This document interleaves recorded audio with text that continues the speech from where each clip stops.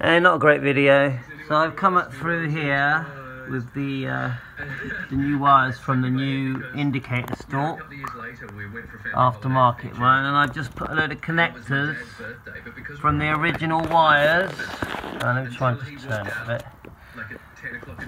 So we had the green, white and black, went to the black on here, went to the black from the new stalk. Then you had the black and white, went to the black and white. That was the left or right indicator, I don't have a clue. Then you had the green and black new, went to the green and black old.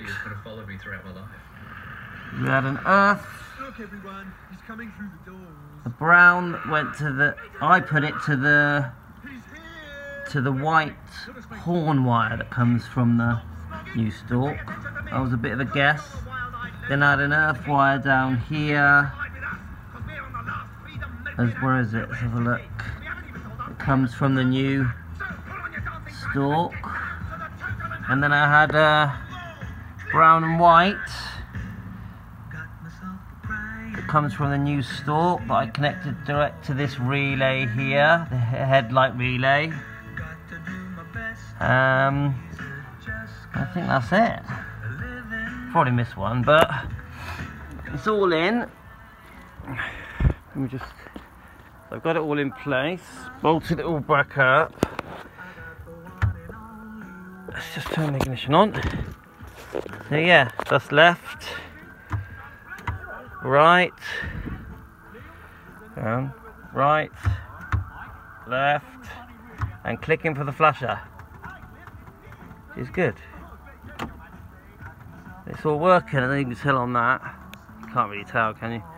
But you can hear it clicking. And I've turned it to see if there's any problem with it turning. And it does. Look, it does cancel out. Well, it did earlier. So let me just. I might have to sort of. Yeah, see, it cancelled out then. See. It is cancelling out, and it's not rubbing on anything. So I will say this: these aftermarket indicator stalks are crap. I would not buy one again, but get a second-hand good one, because they're really tacky, plasticky, cheapy, crappy, and the wires are not long enough. And the way I came with the wires, I just went through. I found that I tried to go through this hole, but then it wouldn't. It wouldn't seat properly in the steering wheel to get the 4 screws in. So in the end, I came around the back, out through the back, and then up through there. I'm going to tape these ones, and that worked for me.